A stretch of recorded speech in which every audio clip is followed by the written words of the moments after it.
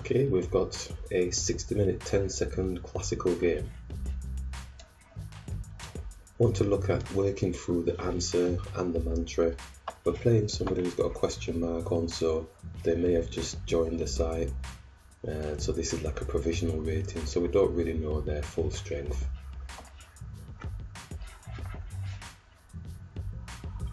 So our mantra is simple direct moves to remove pieces from the board strategically, and by strategically we mean by blocking any threats, establishing threats of our own, to keep the tension, watching the blind spots, overthinking, placement of pieces, especially the queen. I'm going to bring the bishop here, defending the pawn, or shall we attack the king just to push the pawn down? Because he's blocked his passageway for his own bishop here. Let's just bring it here, yeah. Yep, tension, blind spots, overthinking, placement of the pieces, especially the queen, and rewriting predicted moves in order to avoid tunnel vision, and then be able to deliver simple direct moves to remove pieces from the board.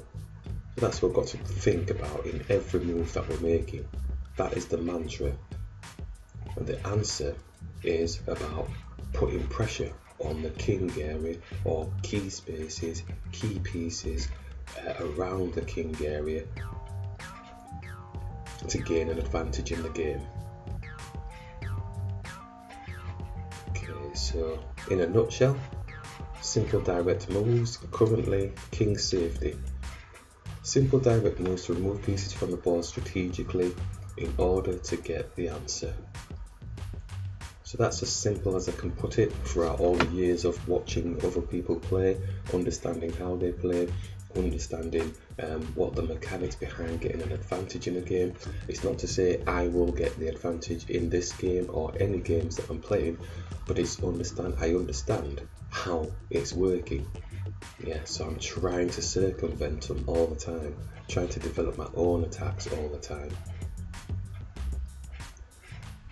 So it's nice and steady. We could actually touch the knight just to get some activity going, or develop our bishop here.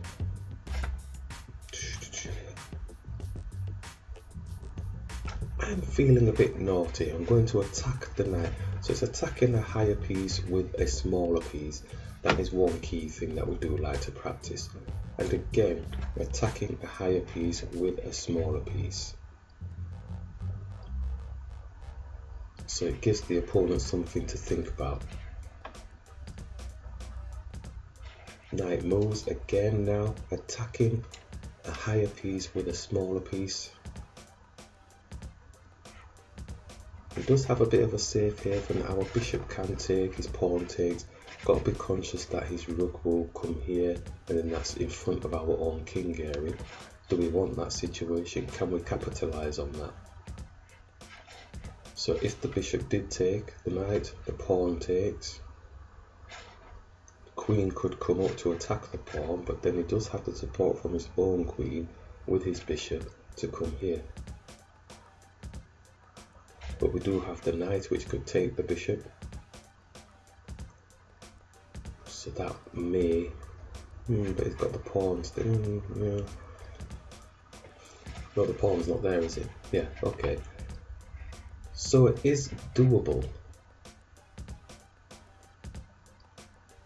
Do we want to risk it for a biscuit? Simple direct moves to remove pieces from the board strategically.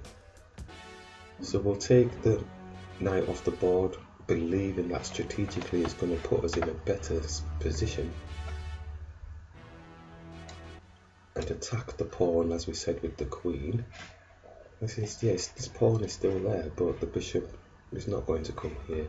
I believe the rook is going to come here to face the king. I'm fairly comfortable with the bishop can go backwards again, but that's blocking his own king. He does move the pawn down, so if we brought the queen here, circumventing now any castling aspect, we have the white square bishop now with a 2-on-1 on this pawn here. if the bishop did take, then we've sort of pinned our bishop to the rook, but our queen can come and attack the rook here. But if we do that, his bishop will come and attack, but we have to pawn here to defend. So I think we can attack the rook, and maybe the rook just goes to the side.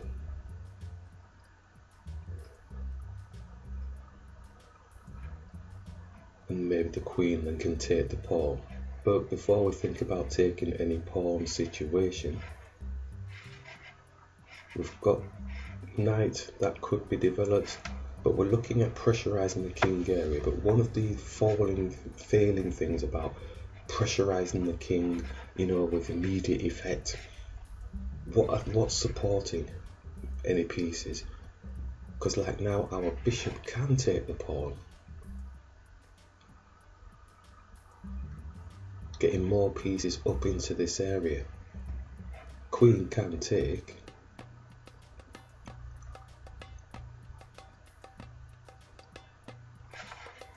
Develop the knight so that the rooks are linking up.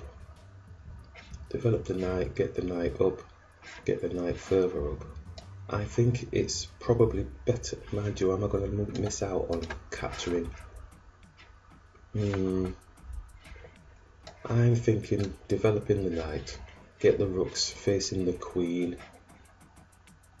Yeah, more pieces into the game is going to be better strategically, I think. So in this case here, capturing a piece I don't think was strategically sound. That would have maybe lost. Yeah, he's running now because he doesn't want to lose that pawn. But what we've done is made a decision that we potentially, if we went here, his bishop would take. We go here, like we were going to do, and then come here. Knight can look to go here to attack the rook, because if his bishop takes, then we've got the support now with the knight. So we're slowly working the pieces together. So I think it was a good idea bringing the knight out. I think they lost a bit of tempo moving the pawn because they could have developed one of their other pieces. That's what I'm hoping. Our rook is looking to come here to challenge their queen. His knight is jumping into the game to come and get our pawn, maybe. Going to follow the tack that we were going to. If the bishop takes, oh yeah, the knight can take. But we're looking to squeeze the rook, maybe put a bit of pressure there. His bishop is protecting, so it's not a foregone win or anything. We're just trying to get more pieces up towards the king area, which is the answer process. And the simple direct moves, yep, to remove pieces from the pot. Whoa, and his queen's come down now. It's going pawn hunting. Is he also looking to bring his bishop here to attack our king here? His queen's going pawn hunting. I can't see any other benefit to that move. So I'm going to attack the rook, like we said. He does have his knight and his bishop protecting that square. So like I say, it's not a finishing situation. It's just putting more pressure onto his king. His white square bishop can't get developed at the moment, so he can't go on queenside castle just yet. So he might want to move his knight so that he gives his bishop space, but then his rook gets taken. So it's not winning. This is one of those situations I mentioned earlier. You know, you press forward and it feels like you're winning. But if you're not supporting your pieces and working them together, it sort of falls flat, because one piece can't do it by itself. It's like this queen move here that the opponent has done. It looks like he's attacking the pawn. Is that opening something up? I'm not sure. We can capture the knight back. It's just open space for his bishop, that's all. That's what we were mentioning, you know, making space for the bishop. Yeah, that's right, making space for the bishop, because he wants the queenside castle. But now he's only got one piece protecting his rook.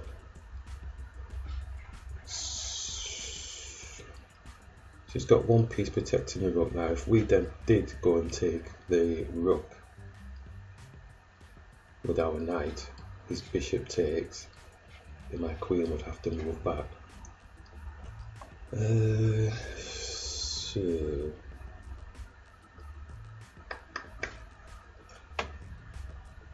well, it's a higher piece, isn't it, I suppose, so we can take, I think. The bishop takes, we move the queen, maybe put a pin onto the king, or maybe just come here, and then his bishop just goes backwards and forwards looking for a draw.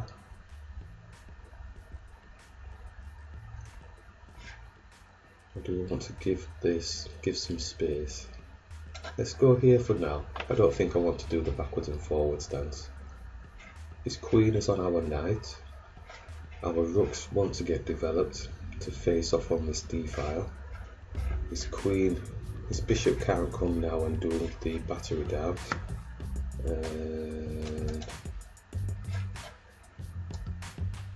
So we can take this pawn, still supporting our knight, looking to still try and put pressure on the king area. Really want to open up this bishop somehow, but there's no point in doing something that doesn't need doing. So it's moved down, our knight can now go here to attack, but before we move, can we move that way to attack the king and the bishop? Even better probably is the queen coming here. Well, maybe not, because on looking at that, his king can just come down here and it's attacking, but then I can take his queen off the board. Let's go for this one, because this seems to keep us in a more advantageous position. Yeah, okay, so his queen is there. What we want to do now is open up. Well, we could take the bishop first before we do anything. So I don't think there's anything that can take it, so we get the bishop for free. That's what made me stop just then. So just because we're in this situation doesn't mean we're winning. We still have to be very careful, because he does have a queen, does have a rook and bishop. His king's come back for the knight.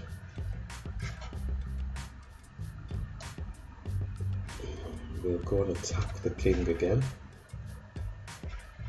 It's fairly comfortable in that spot. I think what we need to do now is develop the end game, which would mean developing the rooks. So whatever the king does now, let's not dance around with putting checks on that side. Okay, so bring the rook across here, as we mentioned, for a discover check on the king. Work these pieces together as best possible.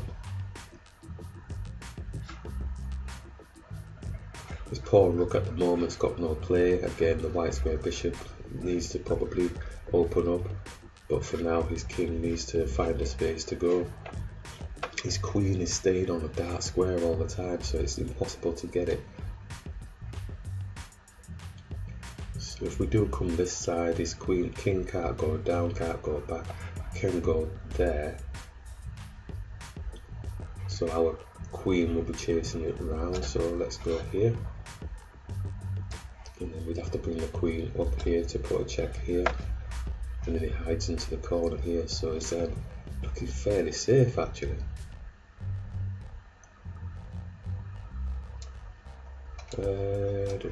We go and attack the bishop.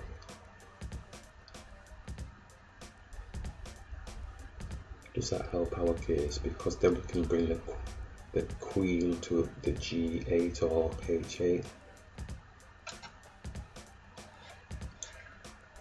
Double the rooks up.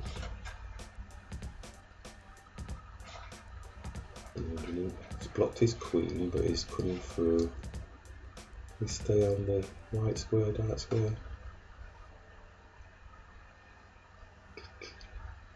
We'll go on the dark square, so we can capture this pawn and maybe come here if anything goes funny. So the queen is protecting now, and I was just about to come and grab the queen. Okay, so that's how developing the mantra and the answer, working the pieces together, and that's how we're working. So have a look at the analysis board, see what that looks like, see if there's anything else that we can work on.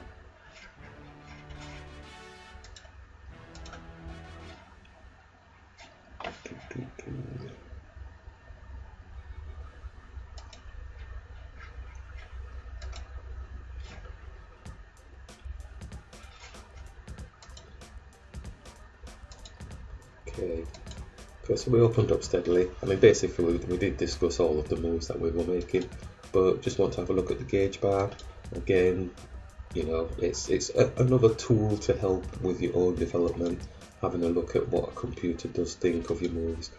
But always remember, as I keep on saying it, I would take it with a pinch of salt in terms of if it's asking you to do something that you really would never ever think of doing in your life, you have to challenge it and say, well, I don't really, if you don't understand why it's doing it, that's where the learning aspect comes in, whereby if you really want to play like a computer or start thinking like a computer, you take that away, take that move away, take that concept away, and really try and understand what it is that move really actually means. And that's the only way you're going to get it into your game. Yeah. So yes, you can disagree with them, and until such time as you really understand what they're trying to say, I would just say stick with what you're doing and have belief in what you're doing, and until such time as you start believing in the other types of moves, but you have to research them and really practice them. So we've targeted the higher piece with a lesser piece, and again targeted the higher piece with a lesser piece. So that seemed to be okay for us. Then again, attacking the higher piece with a lesser piece. And we were concerned about this particular move, but we actually captured because we said we're sticking with the mantra, and it looks like sticking with the mantra worked for us in terms of pressure in the king area. And again, that's not too bad. So I'm feeling quite good. So then obviously we're going for the rook now, pressure in the king area, but realizing that the queen capturing the pawn is not really a developmental move in terms of being able to actually get an advantage in the king area. I mean, there might have been nothing wrong with it, but I felt that we would be losing a tempo in terms of development in the game. So we developed the knight, as we mentioned, bringing the knight across and across towards putting pressure onto the knight, onto their rook. And as we mentioned, their queen coming down looking like it's pawn hunting on the B side, really didn't seem to have any weight as far as we were concerned. And we attacked the rook. Computer was umming and ahhing about whether that was a good move or not. But and then the knight comes down, we capture, and the computer's basically saying it's all over from here really. So we capture, so we didn't do anything bad at all. And that is simple direct moves to remove pieces from the board strategically to get the answer.